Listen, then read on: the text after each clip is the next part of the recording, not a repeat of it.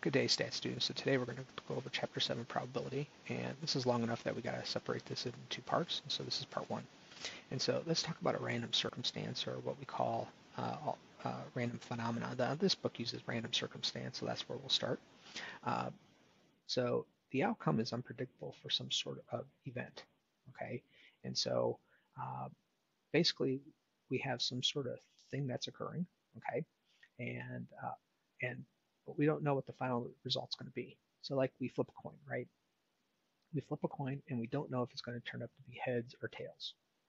And so because we don't know if it's going to turn up heads or tails, to understand how often these random events occur, we assign probabilities to them. Okay. So probability is the likelihood that a specific event will occur. Okay. Now I think the best place to start with probability then to understand it, okay, is to talk about its properties. Okay. But again, we have something that just we have this thing that just occurs. Okay. And we don't know what the final event uh, uh, outcome's going to be. Okay. And so we assign probabilities to these events to start understanding them. So properties of probability. So probabilities are from 0 to 1. So I didn't say between 0 and 1. I said from 0 to 1. And so that means probabilities can be 0, they can be 1. Okay. And so now we know what values that probabilities can take on. Okay. What are the values that probabilities cannot take on? Okay. This statement also tells us that. That's just as important. Okay. So probabilities can't be negative and they can't be greater than 1. Okay. So if you ever calculate a probability and it turns out to be negative or greater than 1, stop, redo it. You're thinking about it incorrectly. Okay. That cannot occur.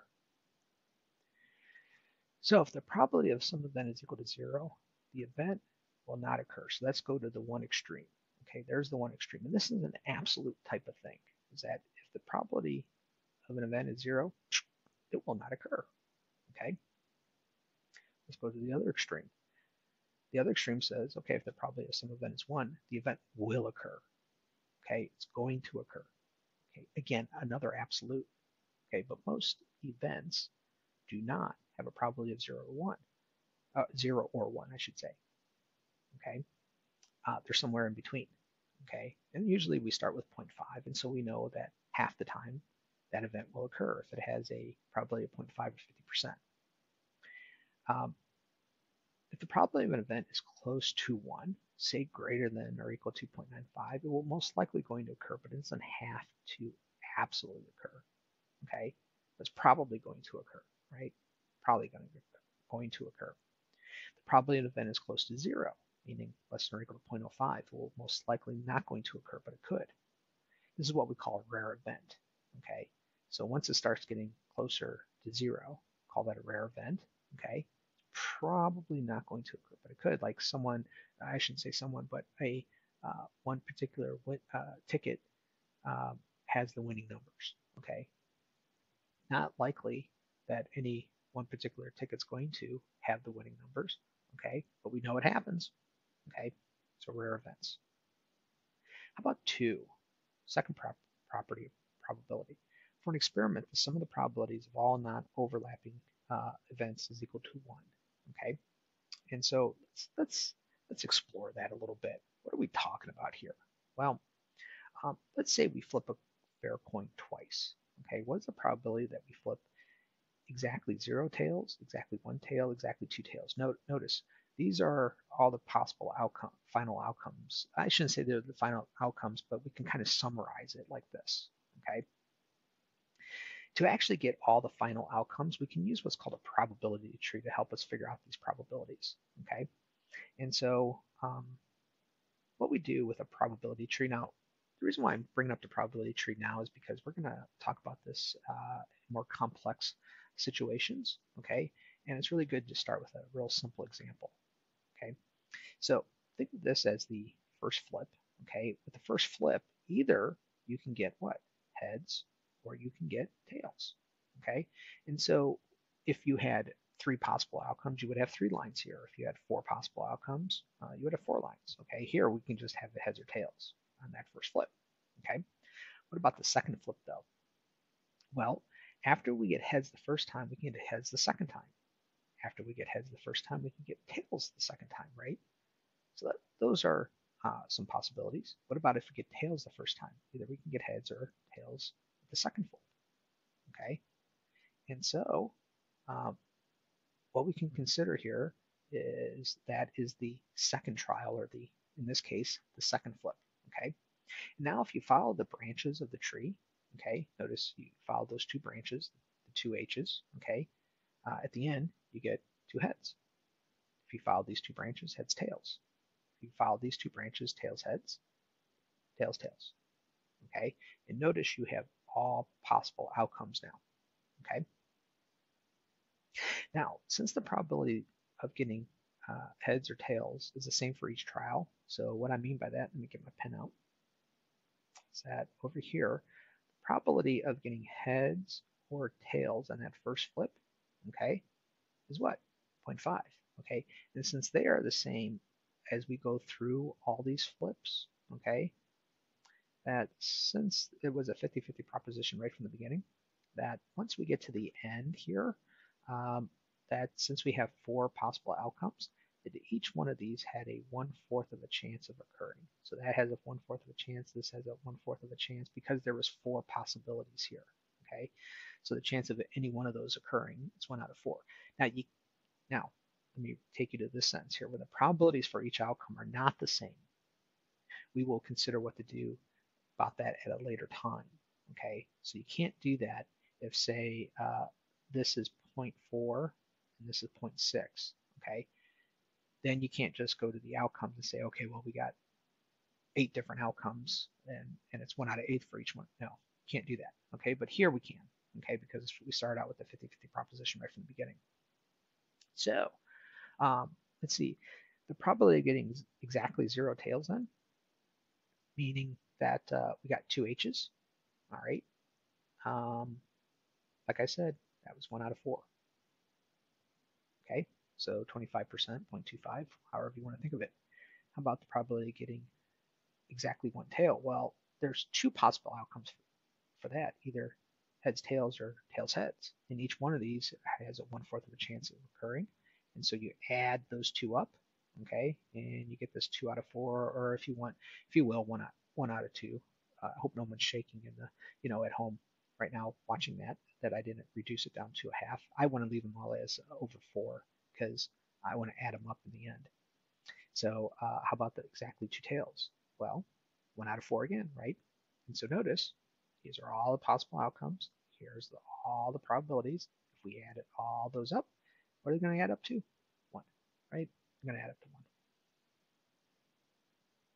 So that's what I mean by once we got all the possible outcomes at the end, we look at their probabilities, we add up all the probabilities, they add up to 1. All right, let's talk about sample space. Sample space is a list of all non-overlapping outcomes for an experiment.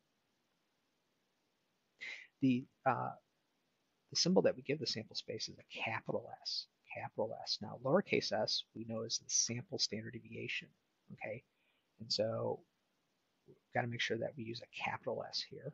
Okay, so here's an example. We flip a fair coin once. What's the sample space? So either you could write it like this, but often the way we'd like to write it, so notice we could either get heads or tails, right? But we also write it with like this box, okay, and with the different outcomes inside the box, and we put a capital S in the corner to represent, here's the sample space, here's the final possible outcomes that we could have, okay, either H or T, right? Okay, example number 2, we flip a fair coin now twice. What's the sample space? And so we saw that there was 4 possible outcomes there, right? There's our 4 possible outcomes based upon our probability tree, but we can put it also like that, like a diagram, right? We can put it as a diagram and show the sample space, okay? All right, events.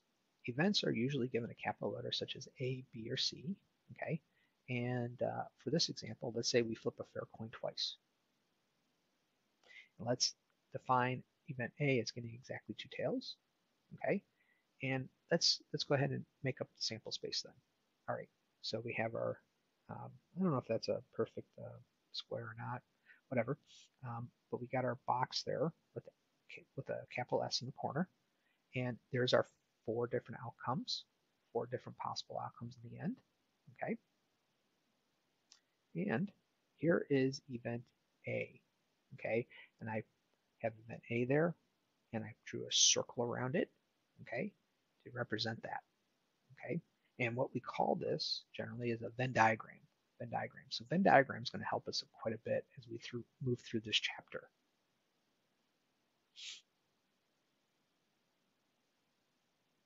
About complements. We have 2 non-overlapping events that cover the entire sample space. Okay, so we have 2 non-overlapping events that cover the entire sample space. So a different symbol for a complement would be the following. So this would represent the complement of event A. So this book uses A with a C in the corner. So this would be the complement of event A.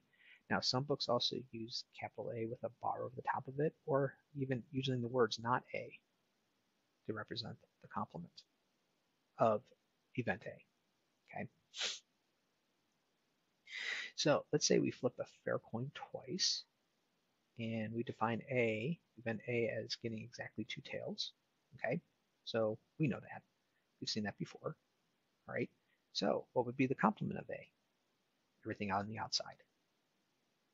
Right, so the complement of A is represented by the area outside the circle, but still within the box sample space. All right, so A, complement of A. Now, since the probability of A plus the probability of its complement is equal to 1, that means we can figure out, if we know the one, we know the other. So if we know the probability of A, we know what the probability of its complement is. If we know the probability of its complement, we can figure out what the probability of A is, okay, by doing a little subtracting from 1, okay? Because remember, these are, this is covering the entire sample space, Okay. So let's say that we're still going to flip a fair coin twice, and we'll say let event A be getting exactly 2 tails, let event B getting at least 1 tail. So now at least 1 tail means what? 1 or more. 1 or more. So let's keep that in mind. All right, at least 1 means 1 or more. So here's our sample space, right? And here's our 4 possible final outcomes, all right? And let's represent event A. There's event A, okay? But now we're going to have to represent event B. Now these overlap, right? Because notice at least 1 means 1 or more. So this event, and that event right there, okay? Those are all what? Event B. Okay, so this is what we mean by overlapping or non-overlapping. These are overlapping. Okay, now look at poor good old HH out there, right? Poor old HH. It's outside events A and B, but remember we still have to represent it because we've got to represent the entire sample space somehow. Okay, so how about let's go back to probabilities a little bit. Probabilities should always be thought of in terms of a relative frequency that happens in the long run, not the short term, but in the long run, okay? So for example, let's say we spin a wheel that is divided this is supposed to be evenly between 4 numbers, 1, 2, 3, and 4, okay? And so we know that the probability of getting a 1 should be 25%, probability of 2, 25, 3, 25, 4, 25, okay?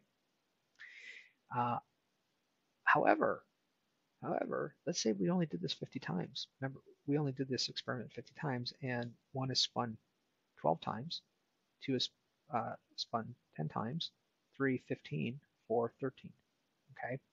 Does that mean the probability of 1 is, instead of the 25%, it's 24%, and Probability of 2 is 20%, probability of 3 is 30%, probability of 4 is 26%. No, no, absolutely not. Why not? Well, we didn't do this over the long run. We only ran the experiment 50 times. Okay, so let me show you something. Oh, but I was going to get in Excel. I was thinking this next slide was supposed to be Excel. Sorry. Let's talk about the law of large numbers, and then we'll get into the Excel spreadsheet, I think. So the law of large numbers tells us the following. If we run an experiment many times, technically an infinite amount of times, the exact probability will be experienced for that particular event. Okay, but you got to do it in the long run, not in the short term. Long run. Okay, not in the short term. So here's my Excel spreadsheet. Now I got to get out of this for a second.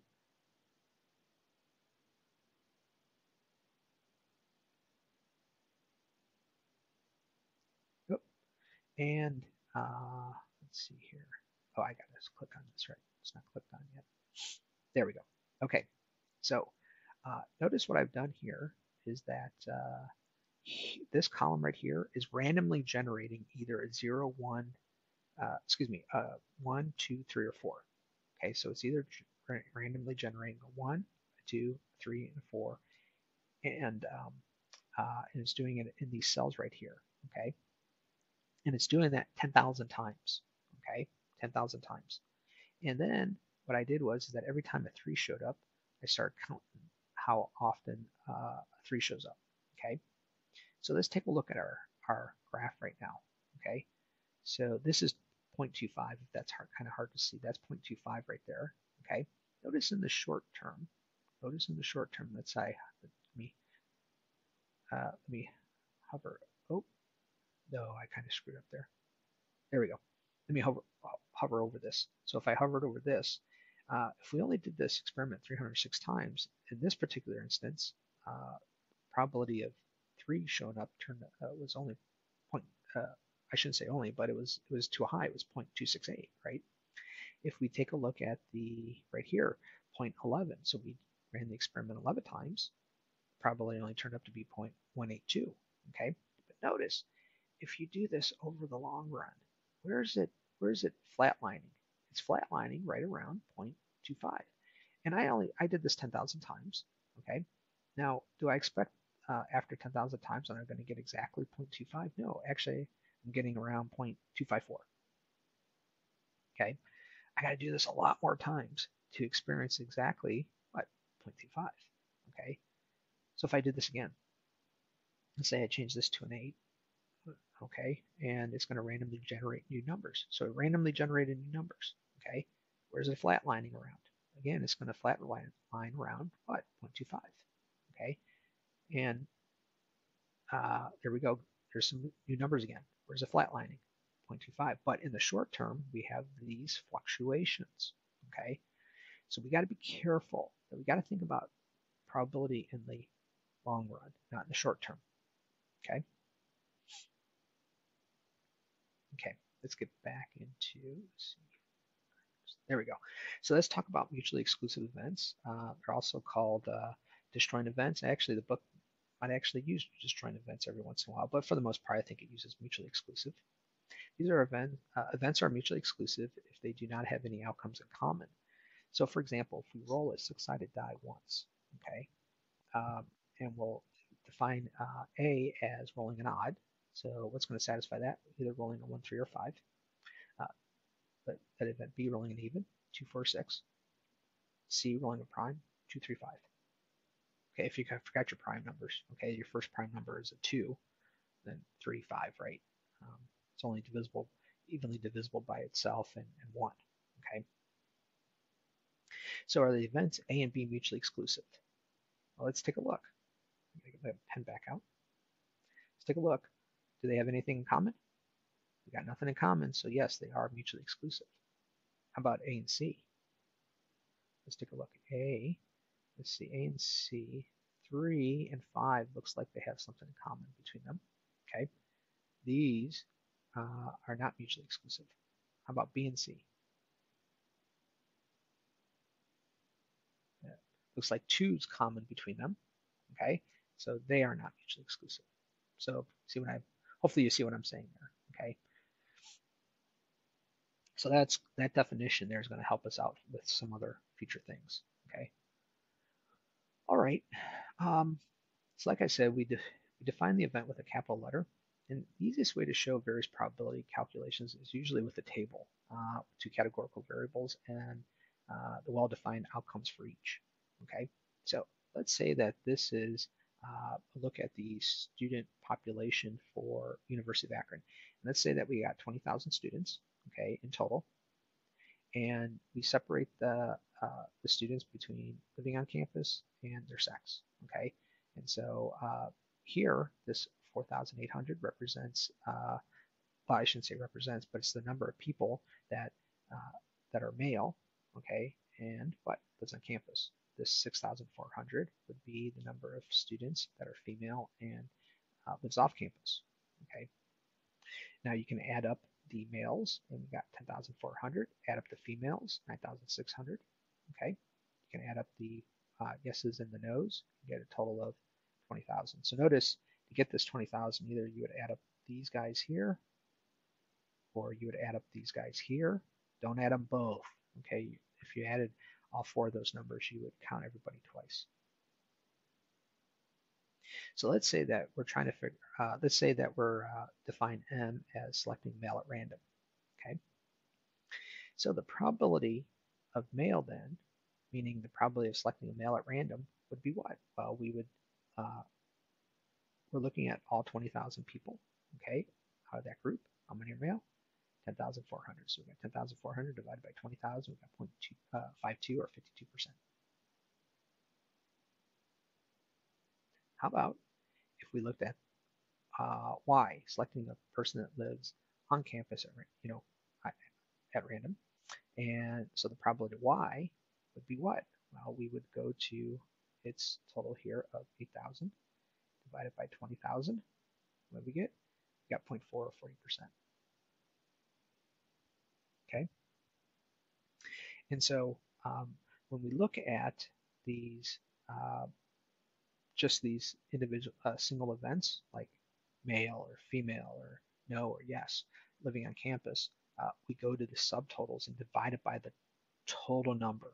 Okay, notice my denominator out of 20,000. Okay, that's not the case for every probability though, as we'll see. So we have the idea of a conditional probability. The notation for conditional probabilities is the following. So it's the probability of B with this line straight up and down A.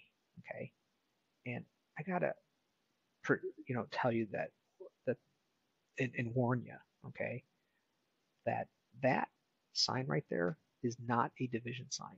It is not a division sign. Can't stress that enough. Okay, it's not a division sign. It stands for the word given. And so we would say then probability of B given A. Probability of B, event B, given event A. What does it mean by this phrase? What does it mean by the phrase given A? Well, what it means is that event A has already happened before event B happens. Event A, even though it's shown last, actually happened first. This we know has happened, or we assume that it happened. Okay, here that's not going to occur. That assumption part is not going to occur until intro 2 when we talk about hypothesis testing. Okay, but here in this, when you see probability B given A has already happened. So we have some, if you will, some up-to-date information. Okay, we have some upfront information about some stuff. What do we know? A has occurred. But here's the thing, is that what's going on here is that therefore we are still trying to figure out the probability of event B. Just that, knowing that A has already occurred. So we're still trying to figure out the probability of B given A has occurred. Okay? Can't stress that enough. We're still trying to figure out about the probability of event B. All right, so let's say that we go back to our data table. Let me move it up. And let's say that we try to figure out the probability of Y given F. Okay? And so what's happening here is the following.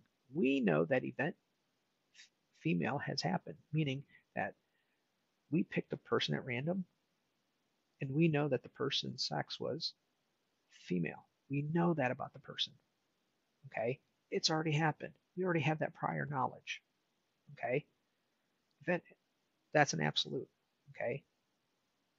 And so another way of saying this, the probability of Y given F is, you could say the percentage of females that live on campus. Of females means basically that we're just going to look at that group right there.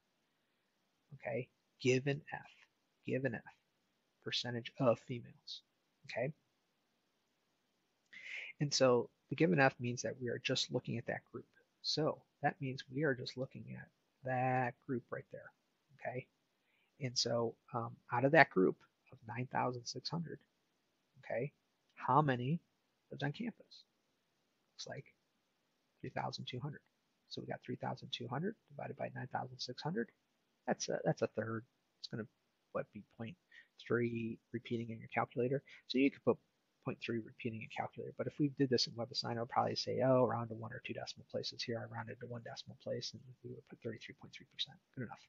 Okay. So conditional probability. Let's go over another one. Let's say that we're looking at the probability of n given m. So out of the males group, what is the percentage that lives on campus? Okay, so what does that mean? We are looking at, since this is the given part, given m, we are just looking at the males. And so we are just looking at the 10,400 people. So out of that group of 10,400, how many are living off campus? It looks like 5,600. So we have 5,600 divided by 10,400. We get this 0.538 number, or 53.8% number. Okay, so when you have a given, okay, given m or given y, so you have a conditional probability, we are not looking at the total sample size then. We are just looking at that group right there, because we know that about the person or thing for that matter. Okay. How about the probability of m given n? Okay. So no, in living on campus, so they live off campus, right? Out of that group, what percentage are males? Let's take a look. So here's our data table again, and again, we're not looking out of the 20,000. We're just looking at the no group. Given no, given that we know this about the person. Okay, so that means we're only looking at the 12,000. So out of that 12,000, how many are male? Looks like what? 5,600. So it would be 5,600 out of the 12,000, and we get, you can see the answer there. Okay. So I want to point this out to you guys. Notice the probability of m given n is equal to 0.46 repeating. Probability of n given m is something different. Okay, it's something different. All right, and so there's some things in math where you can flip things around. For instance, like addition, you can say 2 plus 3, and you can flip around, and 3 plus 2 is still going to give you 5, right? But you can't do that with subtraction. Okay, 3 minus 1, not the same as 1 minus 3. Okay, here you can, in general, you cannot flip these, and you're not going to get the same answer. Okay, so in general, the probability of b given a does not equal the probability of a given b. It could, okay, but generally speaking, it doesn't. Okay, that's not going to happen. Okay, last thing that I want to talk about. Okay, stick with me. This is important. Okay, or maybe if you got to stop the video here, fine. But this is the last part. This is the last section for part 1. Okay, independent versus dependent events. So I have an example for you, and I'm going to make this a little bit more fun than just looking at numbers. Eventually, we'll look at numbers, but we're going to make this a little bit more fun. Let's say this is a streets right here. Okay, and we are driving this way on the street. Okay, and so here's our car. Okay, and we're moving that way, and there's a red light right there. Okay, and what just happened is this. is that we're not quite to the intersection yet. We still got a little bit of ways to go, okay? And it just turned from yellow to red, okay? Now we have to make a decision, okay? I've been seeing a lot of people lately just blowing right through that light, okay? Um, uh, but you see the scenario that we're going through, okay? So we're still 120 feet away till we get to the middle of the intersection. We're driving 40 miles per hour, so it's going to take us a full 2 seconds, okay, to get through to the middle of the intersection. So driving 40 miles per hour, go about 120 feet. There you go. Okay, it's going to take us about 2 seconds. Uh, and this is a 25 mile per hour zone. Okay. Let's assume the student stated, let's say that, so what happens here is in class, I would say, what's the probability that you would go through that light? And I would just choose somebody at random, okay?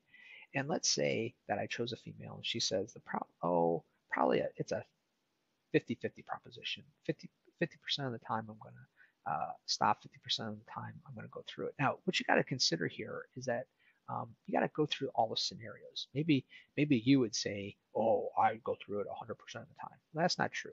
If you had a person, I didn't tell you that. What you got to think of is that remember, this is probability, okay?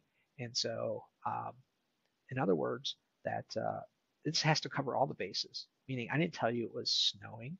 I didn't tell you it was nice out. I didn't tell you there was a person right in front of your car that has a cane that has a red tip to it and dark glasses on going across the street. Okay, I didn't tell you that there was a 12 puppies going across the street. You know, and so there are going to be times that we will stop.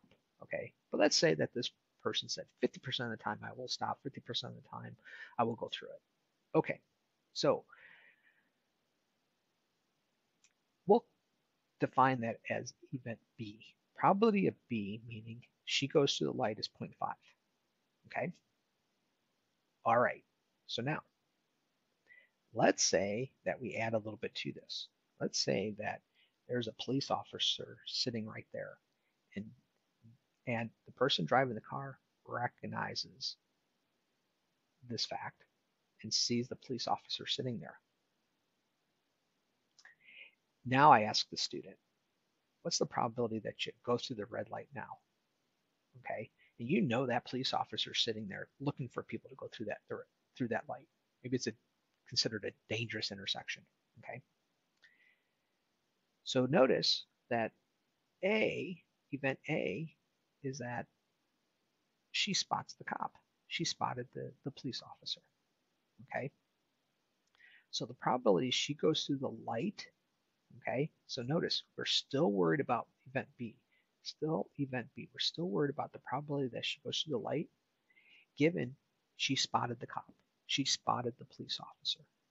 Okay, turned out to be 0.01, let's say. Okay, so what happened to the probability? It changed. It changed when we introduced event A into the scenario. So when event A occurred, it changed the probability of B around. Okay, notice B by itself is 0.5. Okay, but if she spots the cop, nope, probability goes down. Okay, now I just want you to note that it has changed. It went from 0.5 down to 0.01. It's changed. That's the important part. Okay, so like I said, once event A happened, it changed the probability of B. In other words, the probability of B does not equal the probability of B given A. That has everything to do with what we're going to talk about here. Okay. So I already said all that stuff. Yep. Okay. This is an example of dependent events. The probability of going through the light depends upon if she spots the cop first. Okay. In other words, the probability changes. Okay. Let me say that again. The probability going through the light depends upon if she spots the cop. It changes the probability. So two events are considered dependent if mathematically. Now, when I ask you this on the test, if I ask you such things, Please don't give me an opinion about something, okay? You got to show me mathematically what's going on, okay? So two events are considered dependent if mathematically, okay? The probability of B does not equal the probability of B given A, okay? So if we could show this, all right, that means events A and B are dependent. Two events are considered independent if mathematically we can show that they are equal to one another, okay? Meaning the probability of B is equal to the probability of B given A. So we're not saying the probability of B is equal to the probability of A. We're saying once A occurs, does that change B around? Okay. Notice we're still considering B here. Okay. And that's what I just said there. All right. You flip a fair coin twice. Okay. We'll define B as getting a tail on the second flip. We'll define A as getting heads on the first flip. Okay. And so the probability of B is 0.5. Well, notice that does it matter what we got on the first flip? Is that going to change the probability of getting tails on the second flip right here? Is it going to change the probability of so notice A occurred, okay? So okay, we got heads on the first flip, but does that change the probability of B around? No, it's still what? 0.5, okay? So the probability of B is equal to the probability of B given A. And since that's the case, that's why we say the flips are independent of one another. Doesn't matter what happened in the past, okay? Doesn't matter what happened in the past. It's not going to affect the future here, okay? So it doesn't matter if we've got heads or tails on that first flip, okay? It's still a 50-50 proposition on the second flip. And it's still going to be a 50-50 proposition on the 1,000th flip, okay? Doesn't matter what happened in the past. Okay, so we have, I don't know why okay, I need to bring up my data table. So let's say that we go figure out the probability of F, okay? And the reason why we're doing this is because we're answering the question, are the events female and no independent or dependent? So are the events female and no independent or dependent? So we got to go ahead and figure out then the probability of F, and we got to go figure out the probability of F given N, okay? And so let's go ahead and do that.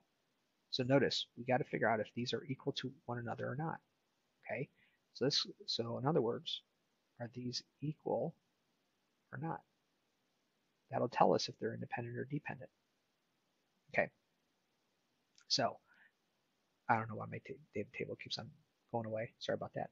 So the probability of F, let's see, probability of F, we got 9,600 females out of 20,000. So we got 0.48. Well, we got to figure out now the probability of F given N. Okay. So probability of F given N, so given N, so out of that 12,000, how many are female? 6,400. We figure that out, we get 0.533. Well, these two are not equal to one another, are they? These are different. Okay, since the probability of F does not equal the probability of F given N, the events female and not living on campus are dependent because they're not equal to one another. Okay, they're not equal to one another. So you got to figure these guys out. Okay, let's answer this question: are the events female and no independent or dependent? So let's go ahead and figure out the probability of no. So the probability of no would be what? 12,000 out of 20,000. That's 0.6. Probability of N given F. So given F, right, out of this 9,600, right or no, 6,400, that's 0.667. So the probability of no does not equal the probability of no given F. The events female and not living on campus are dependent because mathematically we can show that that they are not equal to one another. Now, a lot of times, notice what we did here, that we figured out the probability of no and the probability of no given F, okay? So that's great. Students ask me, though, would it have mattered if I chose F, okay, as the first probability to take a look at, and I looked at the probability of F given N. And my answer to that would be no, it wouldn't matter. It's not going to give you the same numbers, but it's going to give you the same result, meaning it will either show that they're independent or dependent. Okay, so if you take a look at probability of F, okay, that turned out to be 0.48. Probability of F given N turned out to be 0.53. Notice that there's a difference here. Okay, there's a difference between these two numbers, so they're not the same as the numbers up here using N as the first and then figuring N given F, okay, but they give you the same result. They are not equal to one another, okay, and these are dependent. So it doesn't matter which way you go with it, okay. Doesn't matter which event you start with, okay. It's going to give you the same result. Okay, now here's a second example. I've changed things around. I have rank here, freshmen, sophomore, juniors, and seniors, and again, sex, males and females. Okay, and there's our numbers now. Okay, I've changed things around a little bit. This is a little different than our males and females before. I got 10,000 here and I got 10,000 here. I did this on purpose to show this example here. So, question is, are the events junior and females independent or dependent? Okay, so let's go figure out the probability of junior. Junior, 7,000 out of 20,000. That turns out to be 0.35. Okay. Okay, let's go figure out then the probability of junior given female. So let's see, given female, so out of the 10,000, okay, how many junior, let's see here, how many juniors did we have? That's right, be 3,500. So 3,500 out of 10,000, that's 0.35. They're equal to one another, okay? And so the probability of junior is equal to the probability of junior given female. So the events female and being a junior are independent of one another. Okay, it doesn't matter if you took a look at it in total, okay, or if you just looked at it in terms of females. It doesn't change the probability of junior. Okay.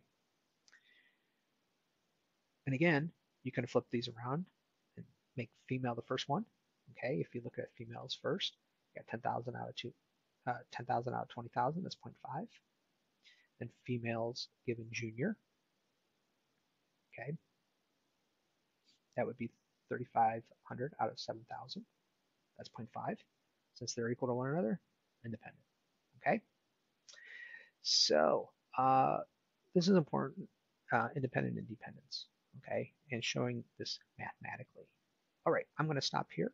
We'll pick up part 2 with the next slide, but in the next lecture. Thank you.